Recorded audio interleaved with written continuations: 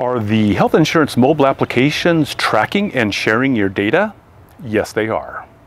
Hi, I'm Kevin Knaus with InsureMeKevin.com, and most health plans have developed a mobile application for you to put on your phone or tablet so that you can check claims, set up doctor appointments, get online doctor consultations, and that is all wonderful.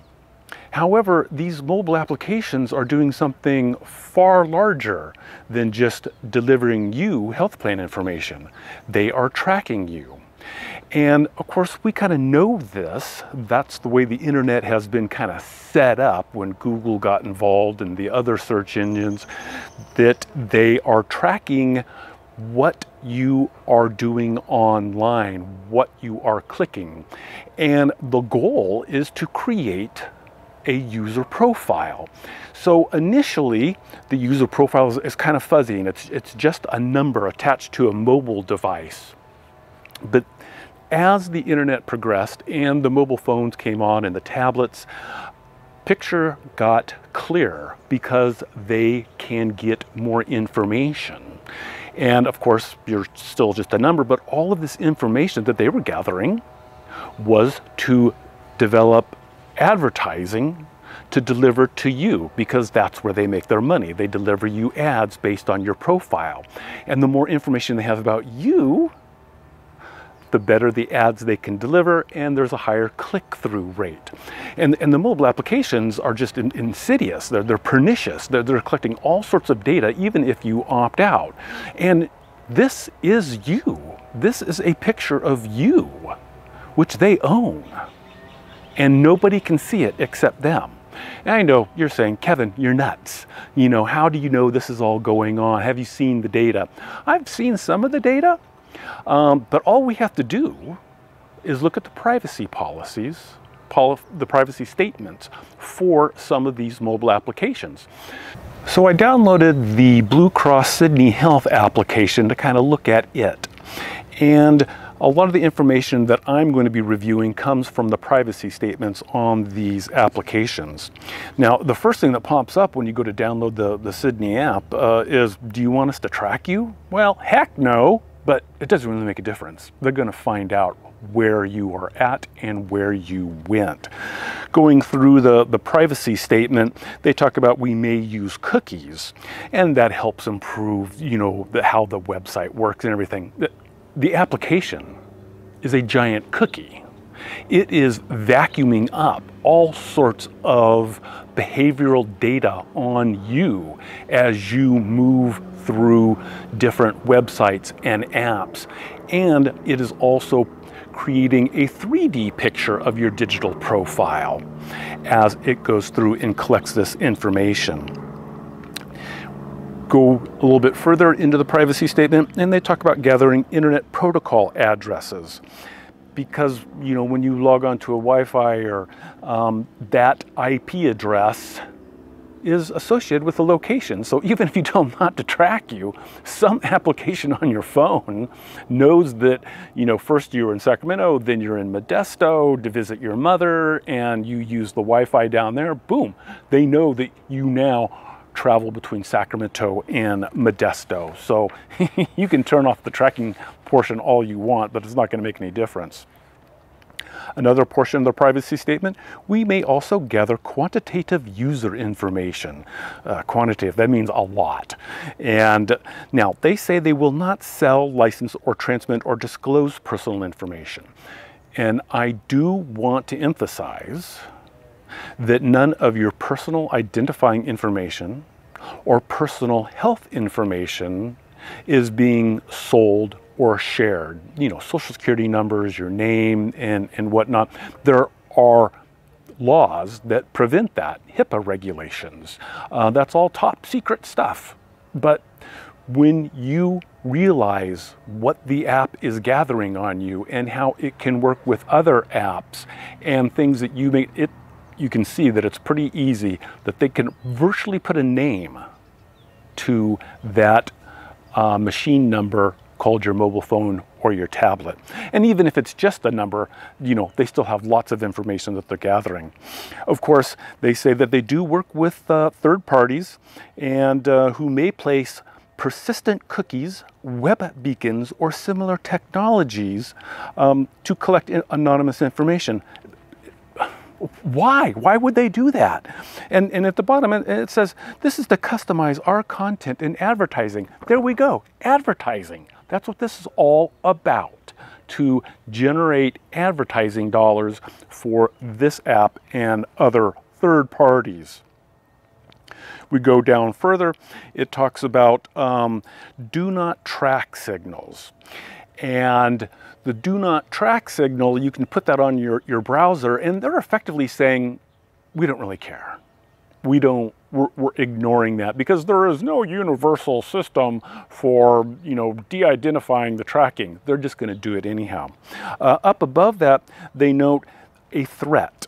Please note that some parts of this application may not function properly or be available to you. And that's, you know, you need to turn everything on in the app so they can gather all the information on you. It's a threat for you to comply and give them all of your information. Now, within the Sydney Health app, there is another provider app called K Health. And all these privacy statements, they're a little bit different. Some of them give more information. And so if you use a K Health provider, you know, I guess you have to kind of opt into it. But it's a whole other app collecting all other sorts of data on you. And going through that one, they talk about how they collect non-personal information, and such as browsing activities and browser information, app usage data, information collected through cookies, pixel tags, and other technologies. So now you have two apps that are collecting data on you to create a digital profile. And you scroll down further, and again, there it is. They're collecting all this information for marketing materials and facilitating social sharing. What is social sharing? What does that even mean? That makes no sense to me. Why would anything be shared socially about you? Scroll down further, they talk about disclosure of personal information, and they're going to be sharing it potentially with affiliates, partners, and third parties. Who in the are these third parties? Did you opt into giving your information to someone that you've never met or talked to? No, you didn't. But by using the app, there's an implicit agreement that you have. Again, there's rules around this, but they're not following the rules. They're just gathering your information. And the picture becomes clear when you scroll down and you look at other information, and they are collecting demographic information on you. Now, they're not going to reveal your specific identity, but you know, if you like football and you go to football apps, that's part of your demographics. What schools you went to, you know, plays, sports, all kinds of stuff, to develop a digital profile that they can then share, sell to other parties for advertising purposes. And you have no control over any of this. Go down a little bit further, and they talk about, you know, Google Analytics, and that's how they're crunching the numbers to get all the information on you. Physical location, again, even though you said do not track me in the Sydney app, this K Health thing, they may be tracking you based on satellite, cell phone towers, and Wi-Fi signals. So you really can't, it's very difficult to get around it. And of course, it's all about online advertising. And then the question becomes, what else? What else are they going to use this data for? Well, some people have already speculated that they're using it for loans to determine risk, because especially with insurance, it's all about minimizing the risk. All of this data collection about your profile is to predict your behavior, because that reduces the risk when someone is selling you something or insuring you. So it's all really a little bit scary. Then you get down to third-party services, And they say, essentially they're saying, we're not responsible for anything the third party does with the data that we share with them or they collect from you. It's out of our hands. So they've collected this profile, they've shared part of it, and who knows what someone's doing with it. That's not my problem. I just painted your picture. I just gave it to that other guy. Oscar Health, they came into the marketplace and their whole focus was around the application for the health plan. And that was pretty much to reduce their labor expense, because if everything or a bulk of the consumer, the member questions are going or being solved through the application, that means they don't have to have a person that you call for information. So that reduces their labor. And of course, Oscar, they talk about putting on cookies and tags for customer service. Then you go down, and at least Oscar, they kind of go through and they spell out all the different things that they're collecting. Some of it, you know, is protected. They cannot share that. But if someone knows your browsing history and they understand how to crunch the numbers, they can make a pretty good guess that you're a football fan if you're going to some of the different sites, and potentially what team you are a big fan for. But of course, they're collecting browsing history, search history regarding consumer interaction with internet websites and applications or advertisements. And this is all, they couch this to make you feel good. They're collecting the information to help you, to enhance your experience. They're doing it for advertising, to sell you something,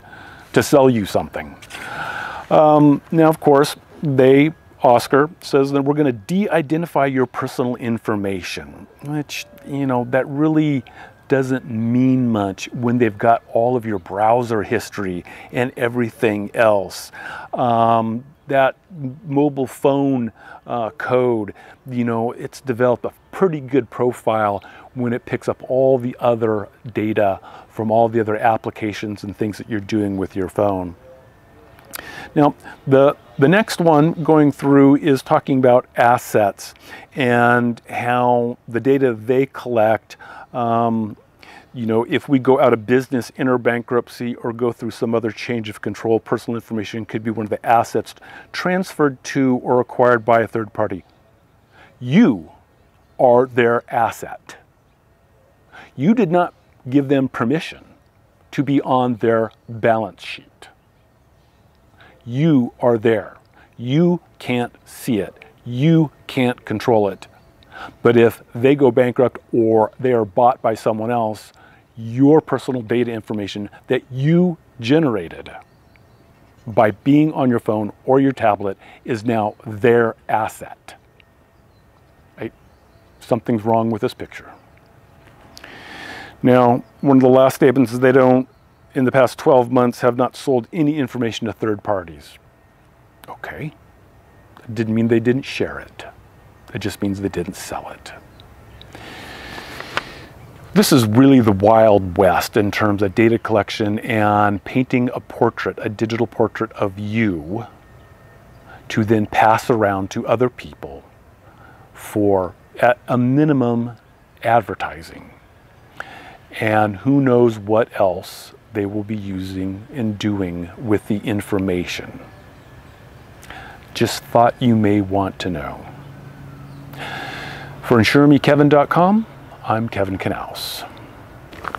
If you want to learn more about how these apps and the whole internet industry is gathering your data, I would recommend reading Shoshana Zuboff's book, The Age of Surveillance Capitalism, The Fight for a Human Future at the New Frontier of Power. It's incredibly well written, well researched, and gives a lot of details about how this Wild West industry that is virtually ignoring any rules and creating their own rules as they go along is essentially creating our profiles of our behavior and then declaring it their own.